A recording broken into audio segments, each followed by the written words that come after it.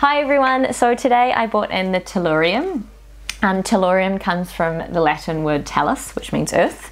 This is a really cool material that sits in our geography shelf and is very attractive to both children and parents normally. We use it to teach a whole lot of things. We talk about the rotation of the earth, the sun. We also have a little moon attachment, so you can talk about phases of the moon and things like that. And basically the first presentation I would do with the Tellurium is normally we just draw it and we label the parts, and I kind of use it as a way to assess what the children already know.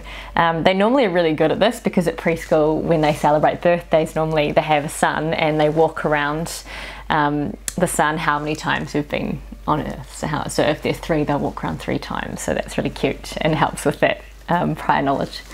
But today I want to show you a little way that we show the seasons with it. I can't do it fully because I need lots of space and to rotate it around, but I'll give you a little mini lesson. To be completely honest, I didn't understand how the seasons worked until I discovered Montessori education. I remember my science teacher saying it was something about the tilt of the earth, but that didn't really have any context. So I'll give you a little lesson now. Okay, so to do this lesson you normally need 3 people. You need someone to rotate the earth on the axes, you need someone to rotate the base, which is going to show us the seasons and keep the tilt of the earth in the same place, and you need someone to hold the sun. But there's just me and Chewy's not much help, so I'll do my best. So you can see around the bottom that there's 4 different colours, so the months of the year are obviously divided into summer, winter, autumn and spring, and there's 2 black arrows. And so you make sure, so I'm going to start the earth at winter in southern hemisphere, which means it's middle of June and in the middle of June. And what I've done is I've stuck a little sticker.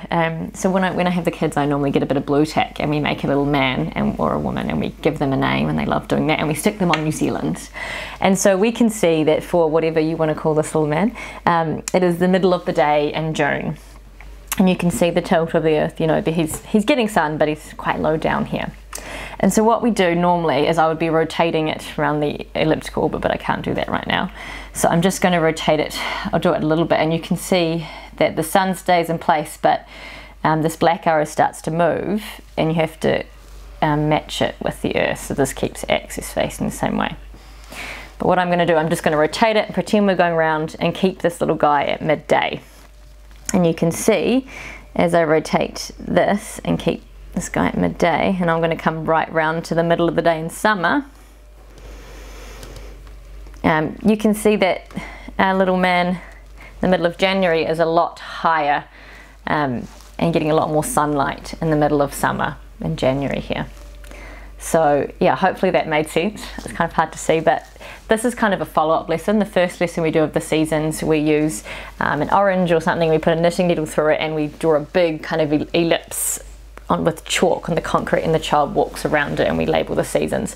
But this is a great follow-up, and I just think it's so much better than anything I ever used to learn the seasons in high school really. So yeah, I hope you enjoyed it.